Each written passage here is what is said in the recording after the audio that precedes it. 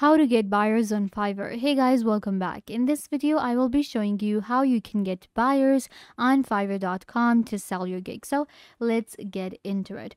First of all, you're gonna go to Fiverr.com and you'll get on this platform right here. Fiverr is one of the biggest freelancing platform that allows you to create your own gig and sell your skills. You can make a lot of money with Fiverr, and when it comes to creating your own gigs, there are different clients that buy your gigs. So how you can create gig that sells and how you can get more buyers, that's what we will cover in this video. So for that, I'm actually going to sign into my Fiverr.com. You can also sign in or sign up. If you're still not a member of Fiverr, then you can actually sign up very easily using your email address, or you can use your Google account. So it's really easy to get started.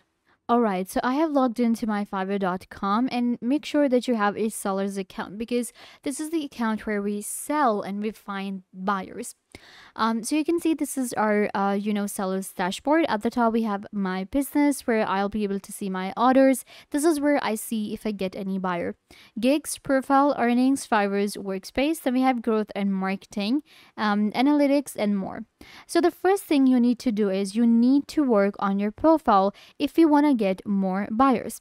So for that, I'll actually open up my profile here, which is relatively a new profile.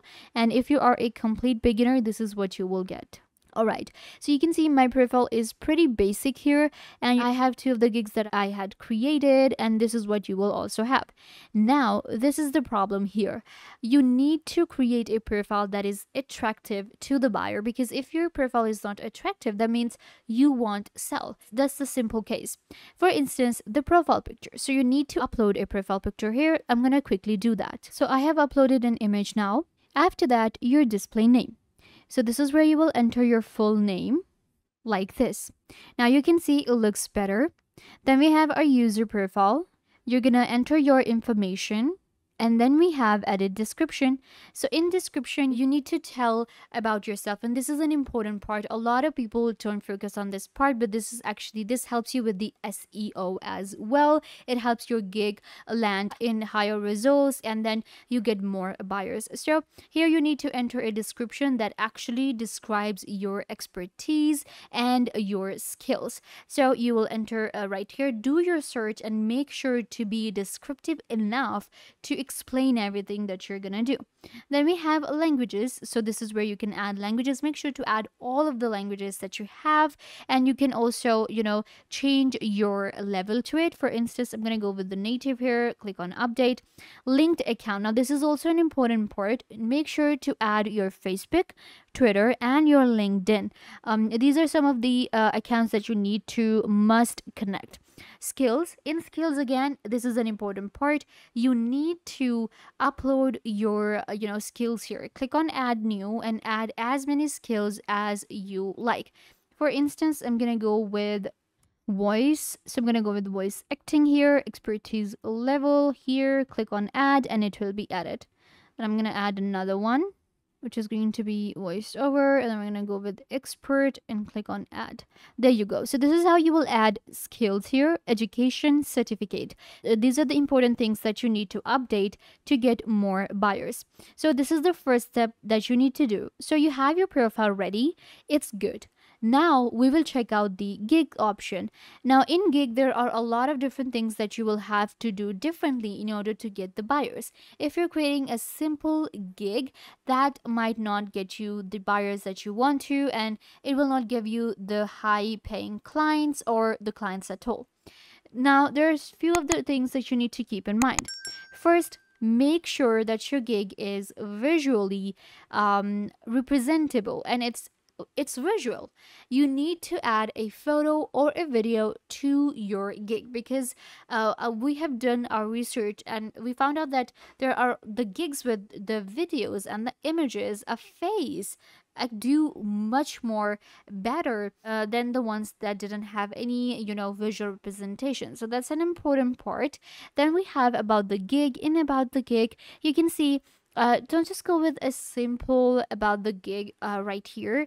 You need to enter full information, be descriptive enough, be also brief enough to explain everything. You need to do your search. Don't just create, you need to actually attract the buyers. It's just like selling in person, it's just like selling a product. So if you want to sell something, you need to attract people to buy your product. So that's actually an important part. And then we have our orders detail, and we have our pricing also matters. Don't go over the board. As a complete beginner, you need to be reasonable, because a lot of people are looking for cheap work. So you need to be reasonable enough so that buyers can buy you, not be expensive. So these are some of the things that you need to keep in mind when it comes to your profile and when it comes to your gig. Now these are the two things that will give you the buyers, that will get the buyers to you. Then we have marketing. Once you have worked on these two things, you can go to growth and marketing, and then we have scale your business option. So we have scale your business here. Create your badge, boost the traffic to your gigs by embedding this seller badge on your website or blog. So you can see right here, these are marketing tricks that you need.